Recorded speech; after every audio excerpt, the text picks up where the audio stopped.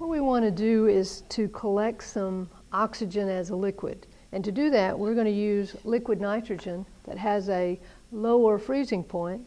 We're going to pour it into the cup, and liquid oxygen is actually going to condense on the outside of the aluminum cup, and then we'll catch it in the styrofoam cup.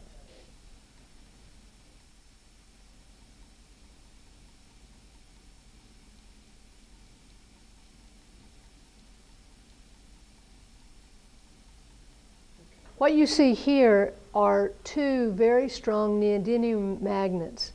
And what we want to do is we want to position them close together, but not too close. You'll notice how strong they are. If we get too close, they'll actually pull that whole ring stand over, and they're difficult to pull apart. So we're going to position them just close enough to create a magnetic field in between them.